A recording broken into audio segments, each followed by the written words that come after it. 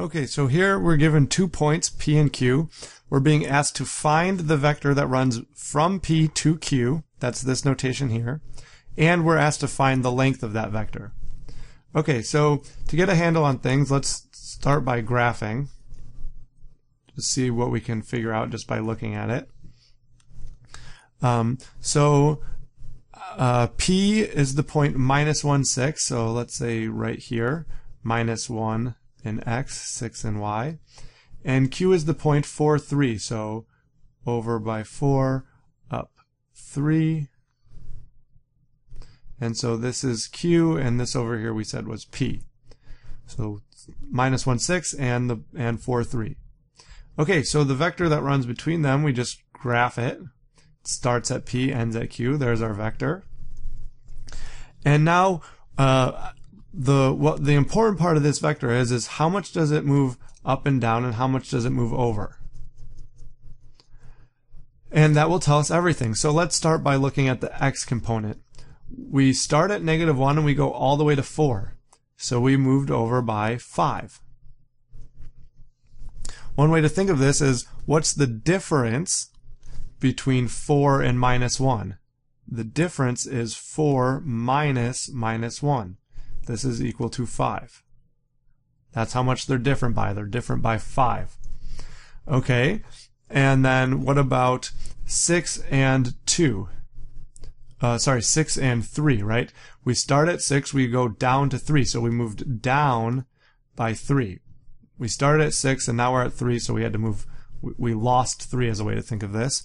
And another way to think of this is, what's the difference between the ending point, 3, and the starting point, 6? Well, we had to go down by 3 to get to that starting point, to get to the ending point. So we found our new vector. Our vector is the vector. So the answer to 1 is PQ. Its x component, as we can see, is 5, and its y component is -3. Okay, so that's our vector. PQ is the vector 5 minus 3. And what about the length of PQ?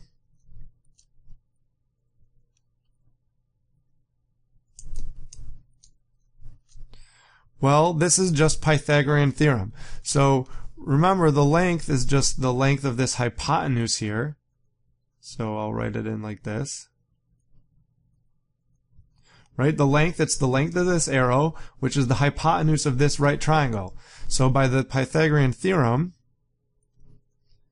we get that this length is the square root of 5 squared plus -3 squared, which is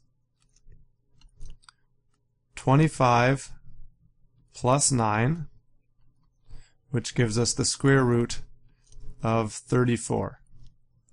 So the length of PQ is the square root of 34. And we've answered both their questions. So let's say something a little bit more general here. So looking at this kind of tells us, how do we find the vector? So the vector PQ, what did we do to actually get this component 5? What did we do to actually get this component 3? Well, if you write P as equal to like the P1, P2, so this is our point, P1, P2, and Q is equal to Q1, Q2. So in our example, P1 was -1 and P2 was 6, and Q1 was 4 and Q2 was 3.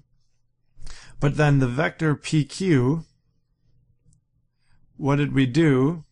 We did Q1 minus P1. That was the x component, right? It was 4 minus -1. And then what was the y component? It was Q2 minus P2.